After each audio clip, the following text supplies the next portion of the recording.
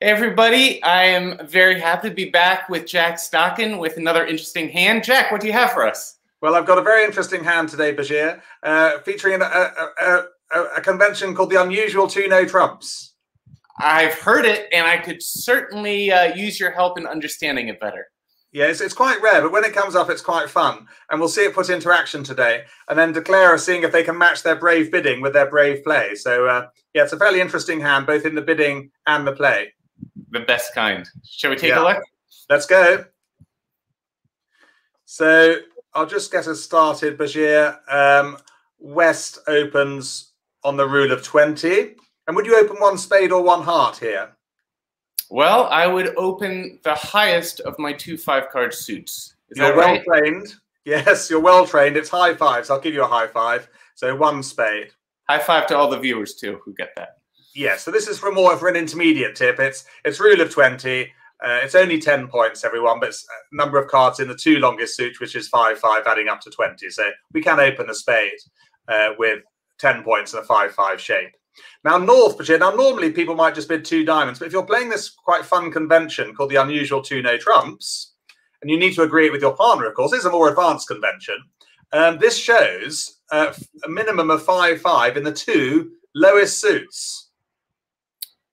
How about that in the 2 lower remaining suits? Yes, in the 2 lower remaining suits, the 2 lower ranking suits. So not necessarily the minors, whatever of the remaining 3 suits. In this instance, it happens to be the minors. Correct. I mean, some people play it just as the minors, but you can also do it, for example, if West opened 1 diamond, then North would jump to 2 no trumps to show clubs and hearts, you know, the 2 lower ranked suits.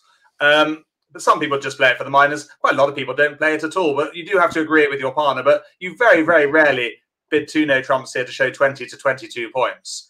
So it's quite fun. Right. And is it alertable?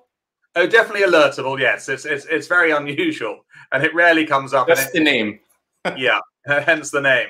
But it's at least 5-5 in the 2 lower ranked suits. Here it would be the minors, and probably just 6 or more points, you know, if you're not vulnerable. You must have a bit of suit quality. So kind of at least 2 honors in each suit, really. So this hand is perfect for it, isn't it? It is. North would love to play in neither of those. East bids 3 spades. And what would you bid with the South hand, do you think? Knowing your partner's got 5 clubs and 5 diamonds. Oh, gosh. Well, you see how helpful that 2 no trump bid is. We have a 10-card fit, and this is a competitive auction. Correct. So if I've learned anything from you, in competitive auctions, we want to bid to the level of the fit. Am I right? Correct. So you could just bid 4 clubs here, which would be the level of the fit, knowing you've got 10 cards. But actually, look at the vulnerability. North, South are not vulnerable, and East, West are. So actually, I would recommend bidding to 5 clubs here, Bashir. You know, half expecting to spoil, i.e. if the opponents are making 4 spades, going down in 5 clubs will be a good result. But secondly, we might also make 5 clubs, you know, on this hand. So it's kind of win-win, really. And it does cut out the bidding, doesn't it? Because East-West can no longer bid 4 spades. Right.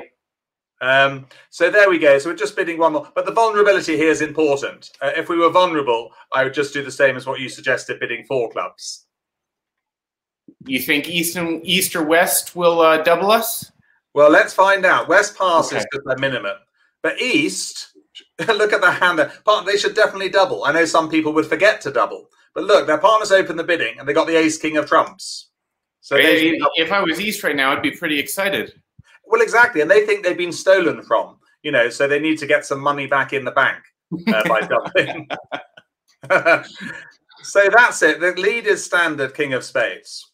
And before we do anything, we must count losers in high-level contracts. Well, that's what I recommend. Some people count winners. That's fine. You should come to the same. But I like to count losers because for me, it's easier to count to 3 or 4 than it is to 9 or 10. I like your thinking. So just counting the losers, we're going to lose a spade to the queen, aren't we? And we're going to lose the ace king of clubs for sure.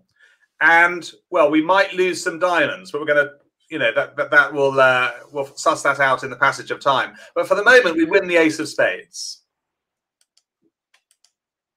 And the key thing is, it's always the main question, isn't it? Do we draw trumps or not? Would you draw trumps on this hand?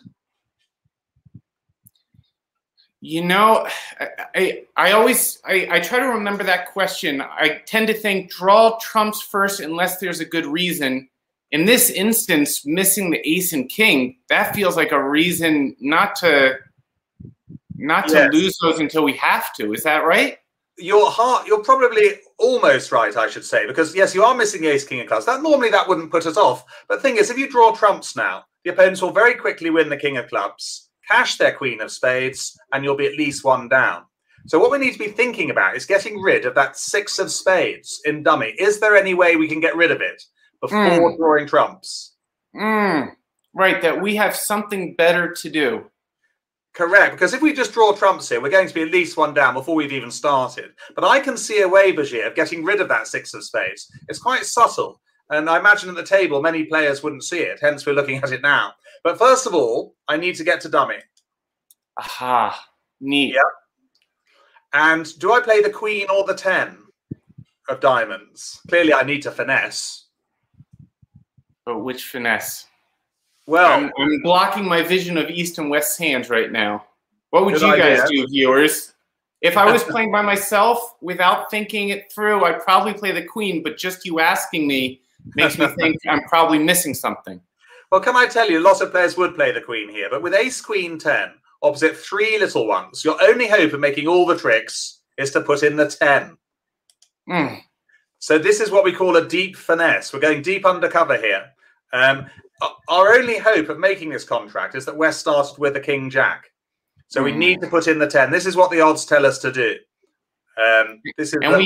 We kind of need to play this as if we're going to win it. We need to envision the way towards making our contract. We're playing it as best we can. It's 5 clubs doubled. We need to make it. So now we're in dummy, which is where we want to be. And this is the crucial play, really. We play a low heart, and normally we play to the ace with a singleton, but our only hope is to finesse the queen. Because we need a discard of the 6 of spades. So we had to risk going 2 down here, at least, to try and make this contract. But our luck was in. Isn't that lucky? Yeah, it's fantastic. Look at that. So we've risked the finesse. We can now cash the ace of hearts, and away goes, bye-bye, the 6 of spades. Our spade loser is gone. Yeah. Isn't that great? So that's great. It takes a lot of confidence to do that, and experience, obviously, to see that at trick 1 or trick 2, that we had to get rid of that loser. And the only chance was the 50-50 heart finesse. So now we're looking, and we're in a much better shape now. So now we can draw the trumps. Let's say for the queen. They would return, let's say, he would cash his ace of clubs. Like that. Hearts can go. That's it. And probably a 3rd round of clubs for Gia, just to draw out the last trumps. Essentially, he's drawing our trumps away from us. Yeah, he's doing a 2 for 1 now, which is my favourite thing when I go shopping. I love looking for a 2 for 1. Bog off and all that stuff. And now I'm going to do something reasonably clever here. I'm going to unblock the 10 of clubs. I'm going to, by winning with the 10 of clubs, because I need an entry back to my hand. Right. To take the diamond finesse. So I'm going to play. If we had won that with the 7, we would have lost the chance to get back to South's hand. Exactly. So yeah, you're quite right. So it's quite important to win with the 10, because now I've got an entry back to hand. Look, let's do that now to the 8. I can now revert back to the diamonds, which I know is going to win, to the queen. Cash the ace of diamonds, and we're looking pretty good now. Those are winners. And the final diamond is a winner, of course. And then we've just got trumps left, so we're on the home run. I can't believe we pulled that off. 550. East must be fuming. East was. No, I mean, look at that. They certainly had their double of 5 clubs, and that was an incredibly lucky contract. But in bridge, Bajir, I say, I've said this before, you just need to keep trying, keep with a technique that you've learned. And the luck we needed was we needed the king and jack of diamonds with West, and we needed the king of hearts with East. So that's pretty low odds, but we had to play for that to make this contract. We sort of have to envision what would work out for us and play for the best. Exactly. So I realized that the diamonds would have to work for us. We need the heart finesse. But I think the crucial play there really was realizing that counting your losers. This is good technique. This is a tough hand for improvers, intermediates, but it's a very instructive hand. And it's all in the planning really at trick one. Counting your losers. And here, having counted at least 3 losers, we needed to get rid of that spade before we drew the trumps. If we'd have had the ace king of trumps, that's fine, draw the trumps. But here we could not afford to lose the lead. So that technique, Bashir, is called discarding a certain loser before drawing trumps. It's very useful. Now, a follow-up question. I wonder if some of the viewers might have it as well. Especially for us learners, it can feel disheartening when the finessing just doesn't work out in our favor. Yeah, it is disheartening, but that will happen 50% of the time. And on a bad day, today is a good day, but on a bad day, West would have the king of hearts, and we'd have lost an unnecessary heart trick, and East would have had the king and the jack of diamonds if we switch all the cards around, and then we would have been about 2 or 3 down, doubled, which would have been quite expensive. But remember that West opened the bidding. They're more likely to have West opened the bidding. They're more likely to have the diamonds. Yeah, but I would just say, some contracts, however good you are, will go down if the finesses don't work. Well, thank you, Jack. So just remembering key points, we should remember to ask, when should we draw trumps? Yes. We should look at our losers. Well, I guess first don't forget to count your losers. Yes. Yes. And then we should look for the chance to discard any of our losers. See if it would be possible. Correct. And this type of hand doesn't come up all that often. But and I would say to the viewers, please from now on, don't ever not draw trumps again. Most of the time you will still be drawing trumps first. But there were 2 very good reasons for not doing that. A, we had to get rid of this loser, and B, drawing trumps involved losing the lead to the ace or the king of clubs. And also, just coming back to counting losers quickly, I wouldn't bother doing it in 2 spades or 3 clubs in low-level contracts. But in high-level contracts, 4 spades, 5 clubs, etc. It's a good idea. It shouldn't take a second or 2 to do it. Well, thank you, Jack. And thank you, everyone, for watching. For the folks watching, let us know, would you have found your way through that hand? And how would you have bid it? Would you have bid with that unusual 2-no trump hand, 2-no trump bid?